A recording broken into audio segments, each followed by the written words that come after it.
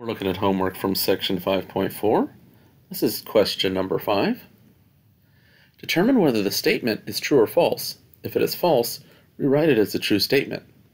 As the size of a sample increases, the standard deviation of the sampling distribution of samples means increases. So let's look at what we know from the central limit theorem. The mean of the sample means is always equal to the population mean, so mu of x bar is equal to mu. And the standard deviation of the sample means is always equal to the standard deviation of the population divided by the square root of the sample size.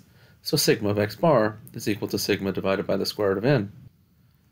So from the formula, you can see that sigma of x bar decreases as n increases because the denominator grows.